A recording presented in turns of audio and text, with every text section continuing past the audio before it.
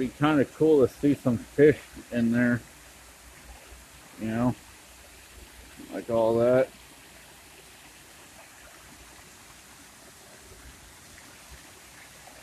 I'm gonna tell you what, this is kind of nice to be able to sit here and relax for a few minutes, especially after crashing on my dirt bike today and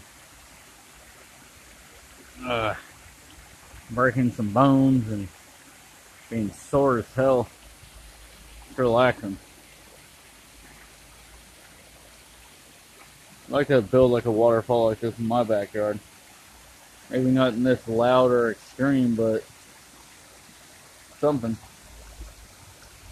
You know, and not have such bright lights pointed outward, but more pointing downward, or more at the rocks and stuff, you know. When you're up there, those lights shine right in your face. But it's alright.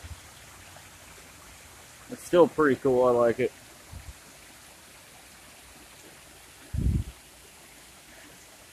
So I'm going to be doing a lot more random videos like this. You know, in between my Wednesday live streams and my Saturday moto vlogs.